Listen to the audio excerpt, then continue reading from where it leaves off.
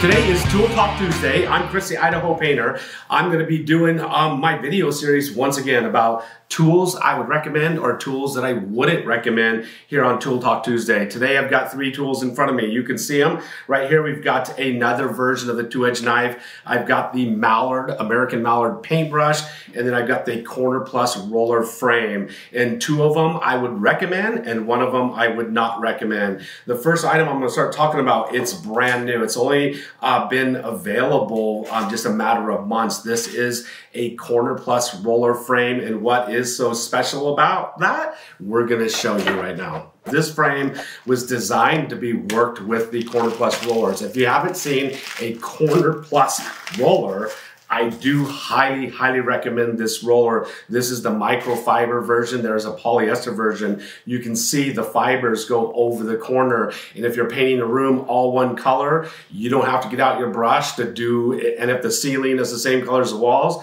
you can do all your ceiling cut-ins, all your corner cut-ins with this roller. And you would typically put it on a 9-inch roller and paint your room. You wouldn't have to get on a ladder and you wouldn't have to use a brush to do all your corners. So there's a Corner Plus roller. Now, if you're doing multiple rooms, if I'm doing one room, a small bathroom, I don't mind using a 9-inch roller. A lot of people see me using a 9-inch roller and they're, why the heck aren't you using an 18-inch roller? You're so slow with that thing.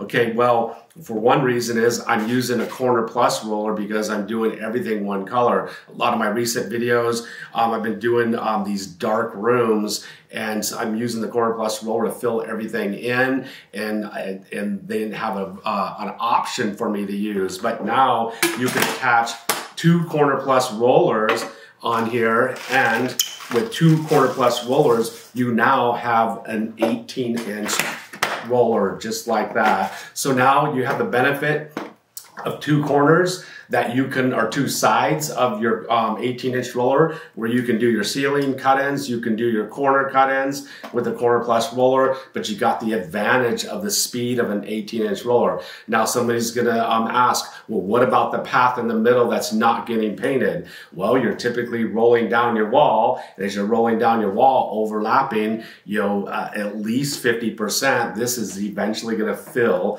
that empty spot in. Through my testing, it's not a problem at all. And so I know people have asked me about that. They've seen the saying, but it's not an issue. So now two Corner Plus rollers on an 18-inch frame. Now you got the speed and you got the convenience. It is built, it's a durable, heavy duty frame. You can see the construction of it right here. It's got, you know, a heavy duty steel frame right here. The handle of it is, I wouldn't say a big, super strong handle, but strong enough to do the job. It's got the ability to attach it to the extension pole. It does have your compression clamps right here to keep your rollers from migrating or working themselves off. And I definitely will always want my roller frames to have these compression clamps on there so the sleeves stay tight and snug. So there it is. Corner Plus roller frame.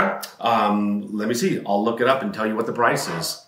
All right, so we've got done talking about something I would recommend using, the Corner Plus roller frame. Now we're going to be talking about something I probably wouldn't recommend, and this is the American Mallard. Where could you find this brush? You can find it on Amazon. So I'm not sure where else. I believe you can find it on Amazon. I think that's where I bought mine from, and I saw them, you know, before in the past at a show. Didn't know where to get them. Found them on Amazon.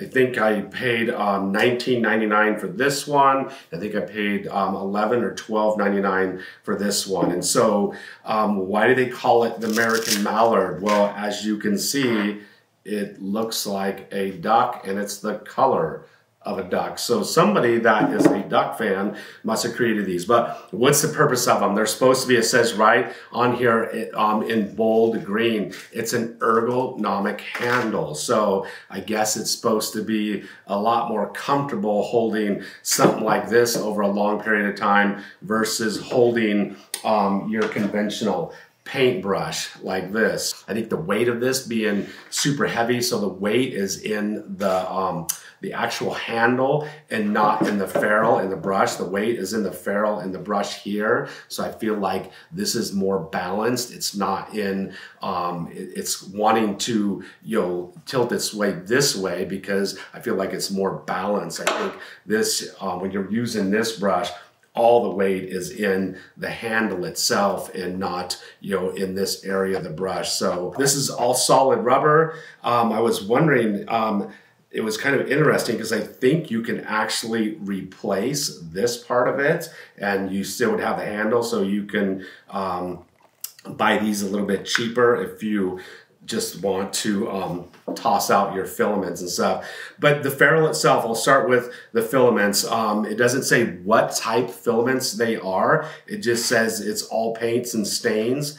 They're definitely not DuPont filaments. I think they're just some really cheap, inexpensive filaments. I noticed on the brushes, the filaments are easy to bend. They're not flagged. They look like they're just flat. They're not chemically tipped. They feel pretty inexpensive. I mean, this one had filaments already coming out of it. All right, so I'm gonna show you, I've got a brush right here. This is a handmade brush in New York, the Premier Brook. Here we've got what I would call one of the best ferrules on any paintbrushes I have ever seen right here. This is a stainless steel ferrule. You can see it looks brushed.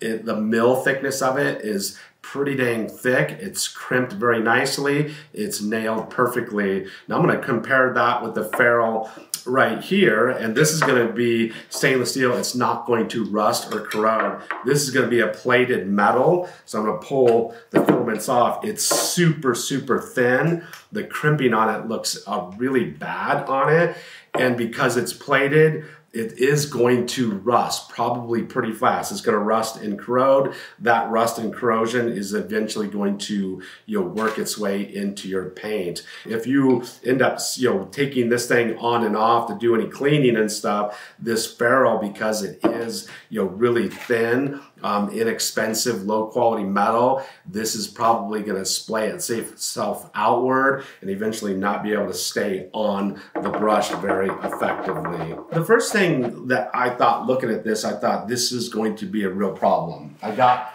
a bucket right here. So your brush, typically you can, if you don't have a brush buddy, which I usually have those on my brushes, my brush will hang from the bucket. If you don't have, you can see it hang from the outside. It still can set in the bucket and my brush, my handle's gonna stay out of the paint. If you take this and you set it in your bucket, it just falls down into the paint. There's no way to hang it on your bucket. Now, I guess you could hang it like that with the beak right there, but you can't set it in your bucket. So if you want your bristles or filaments in the bucket, it's just going to fall down. This one has the ability to hang on the outside because of the beak. This one does not. It's just going to fall down in your paint. Then your handle is going to be a big mess. You're going to be digging through the paint. You could attempt to hang it by that, but you can see it just falls in there. You could attach a brush buddy to it, but then it's going to be, I don't know, wherever your hands are, the brush buddy is going to be in the way. There's really no place to attach the brush buddy to that right there. Another thing I thought, was pretty interesting about this is the Velcro. And my first thought about the Velcro, that's just going to get covered in paint. You're not going to be able to get the paint out of the Velcro. What's the Velcro for? The Velcro is because when you put your brush cover on, the Velcro is what keeps the cover on your ferrule and on your filaments right there. You see, I'm just going to pull it off, and that's how it attaches. But this is literally going to get built up with paint to the point after a couple uses where it's not even going to function. The Velcro won't even function, and this is just going to fall off. So, and this thing comes in multiple versions. It comes in 1.5 inch, 2 inch, angled sash, 2 inch full grip, and it even comes in a 3 inch model. But I mean, just the filaments themselves, they're not going to hold much paint. They're not going to release paint properly. It's going to be kind of an interesting thing. I'm big on looking professional at the job site, using professional tools. I'm a little concerned if I showed up with, some tools like this that, my customers might not take me seriously. So to me, for $19 for this, for, the same amount of price, right? The same range, you can get a handmade brush in the USA, a Premier Brook brush right there. I mean, I think these do say they are 100% made in the USA. So if that's a big deal to you, there you go. There is, they say, you can attach it to extension poles. For the life of me, I don't know what extension pole like that would go on because there's no threads, the two different size holes. It would just push on something. I didn't find anything from the company that they sell an extension pole that these attach to. So something I wouldn't recommend is the American Mallard paintbrush right there. All right, our last product, we're going to be talking about another product I would highly recommend, and this is the 2-edge putty knife. So I'm sure we've all seen the 2-edge knife. This is one of my top 5 favorite tools. This came out a long time ago. I carry one of these everywhere I go, and it's a 5-in-1 tool with a knife all in one. And 2-edge, the owner of this company, he's a professional painter out of Florida, and he owns the company Zorcorp. He's invented a handful of products, and he's now, instead of having a 5-in-1, you now have the option to have a putty knife, and there's an 1.5-inch version, a 2-inch version, and a 4-inch version of a flex putty knife added on to the 2-edge knife. If you've never seen the 2-edge knife before, it's a knife that has a quick and easy reversible replaceable blade, knife blade on it, so it just slides in. There's a button right here on the side. You push that button, it's kind of spring loaded. That's what releases the blade. Has another button on the side of the knife right here, which retracts or closes the blade, keeps it locked in position. It has if you want to attach it to your belt or pocket or something like that, it has a clip on it right there. I personally never once, I don't think I've ever used the clip itself. But the 5-in-1, it has the 5-in-1 on this version. It does have a loop, which I use the loop to hang them in my vehicles. Not sure what other things you'd use that loop for. If you have any suggestions, you can put it down in the comment section below. But the tool itself is super high professional, industrial quality tool. It's all metal construction, things built to last. I've never broken one of these things before. I've got probably 10 of them in my vehicles, use them, but I really love the 1.5-inch version of the Flex one also, so I carry that around because I use that to do spackling typically on interiors. So when I'm working on an interior, I'll keep this version to go around and patch holes. And so it's nice to be able to patch holes, but if you've got to do any type of cutting, you have the knife available to you. One thing I do really like about the color is before I started carrying the 2-edge knives, I used to just carry, Hides 5-in-1 tools, and they have a black handle on it.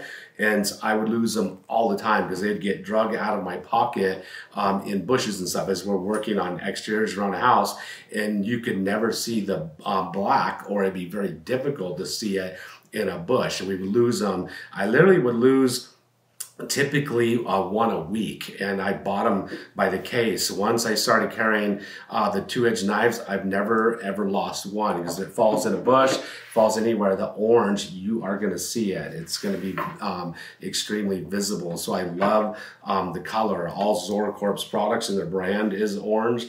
He is the inventor maker of the Roll-A-Bucket and the Roll-A-Tray, which those are pretty cool items too. But I would highly recommend the 2-edge knife and the 2-edge knife with the 5-in-1, and I'd highly recommend the 1.5-inch version of the 2-edge Flex putty knife. right there. So there you have it. That was 3 tools, Tool Talk Tuesday. If you have a recommendation for tools you want me to look at and review, just leave it in the comment section below. We'll be typically reviewing a couple tools I don't like and a couple tools that I do like, because I think it's really important that you don't go out and invest your hard-earned money in tools that aren't going to be effective for you. We want to see you use tools that will make you faster, more efficient, and eventually just make you more money. And some tools will and some tools won't. We'll see you next time right here on Paint Life TV. Out.